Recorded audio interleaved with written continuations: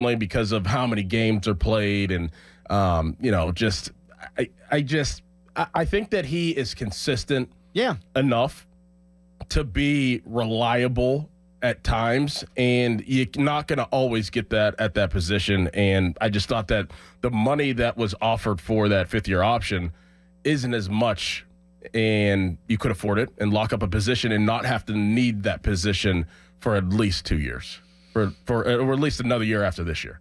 So, at the end of the day, like, it is what it is. Like, I'm not going to sit here and just, oh my gosh, I can't believe that there's so many things to read into this about. Like, not really. Yeah, man. I saw Mike DeCourcy, who's a friend of the show.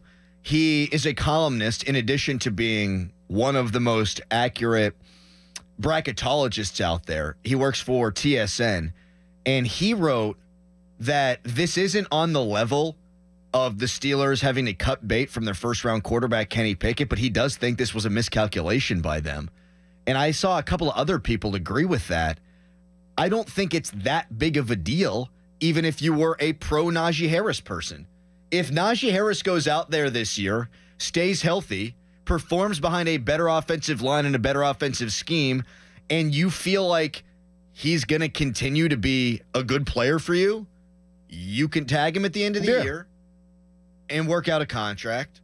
You cannot tag him at the end of the year. You can work out a contract. If you want to keep Najee Harris around because he's good this season, you can keep Najee Harris around.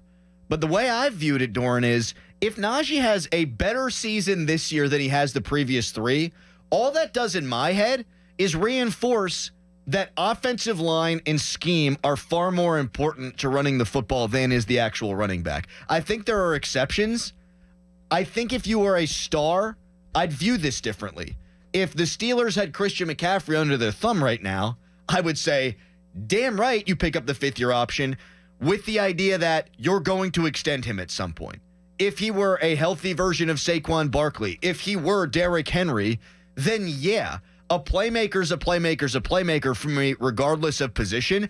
I don't look at Najee Harris as this game-breaking running back. He is going to play for you. If he's hurt, he's going to play through it. Whether he's got steel in his foot or he's dealing with Liz Frank stuff, whatever it is, he's going to take the field. He doesn't miss football games. That is valuable.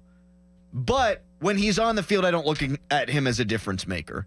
And I think that my hypothesis is going to be proved right this year. I think he is going to play well. I think Jaylen Warren's going to play well. But I think at the end of the season, most of us are going to go, oh, this is what it looks like when you've got a guy that's not a Nimrod calling the plays. Oh, this is what it looks like when you've got a Zach Frazier and an Isaac Seumalo and a Broderick Jones and a Troy Fautanu. When you've got a good line and you've got a plugger and a straight-ahead dude, there should be better results. Mm-hmm. And I think James Conner's a better player and was a better player for the Steelers than is Najee Harris.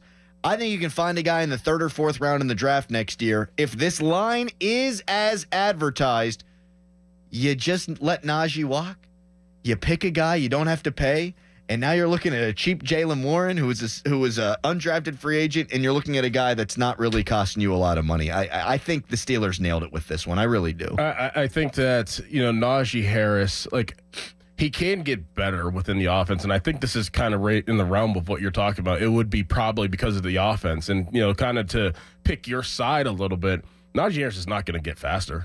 No, nope. He's as fast as he'll ever be right now. His career-long run, I think, is 37 yards. Right, he may get a little bit quicker. Maybe if he shed some pounds or whatever, and works on his footwork, he could get a little bit quicker. But the straight line speed and the breakaway speed, he is what he is. So he can get better within the offense because of the scheme, like you're saying, and the offensive line.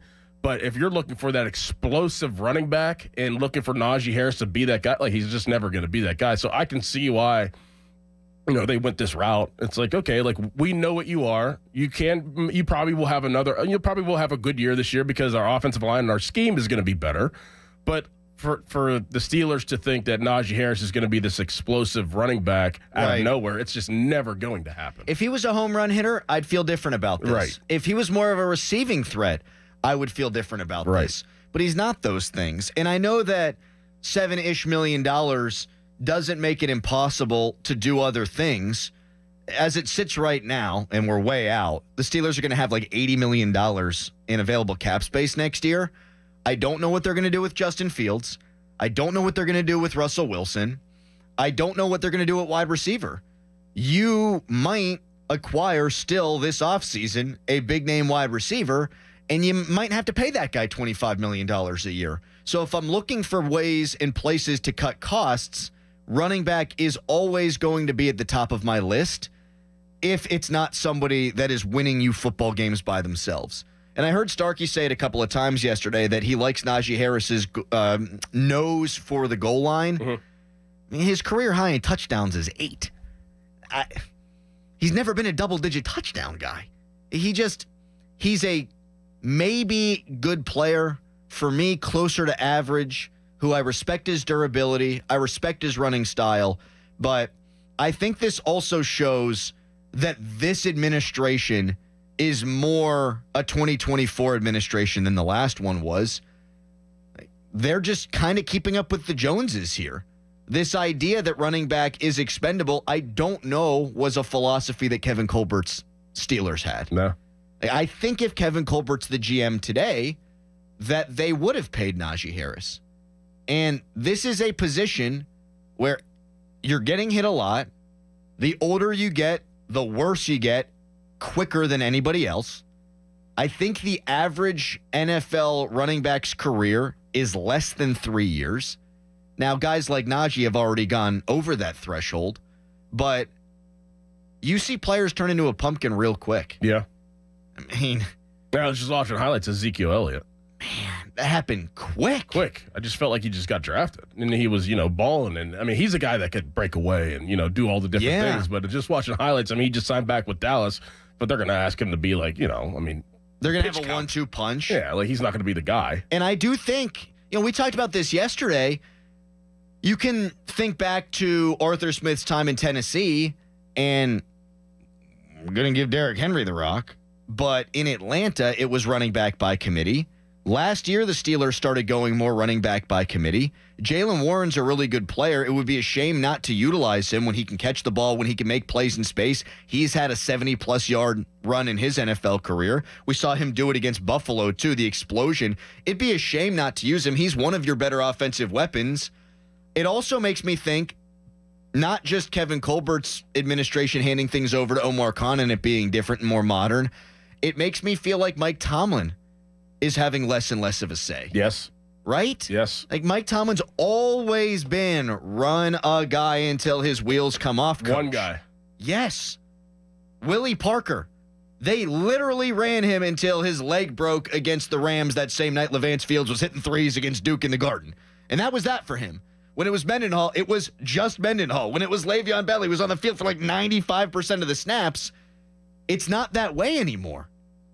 And it doesn't mean that Mike Tomlin has lost any kind of faith necessarily in Najee Harris. It just means it's a departure of philosophy, one that I wish he would have adopted a long time ago. I wish they would have used more LeGarrette Blount with Le'Veon Bell. Mm-hmm. I think you might have prolonged his career because he got hurt an awful lot. If you could have found someone to pair with James Conner, you could have gotten more out of James Conner. I am happy with the evolution here because I do think less is more with both guys. I don't think Jaylen Warren can be a primary running back.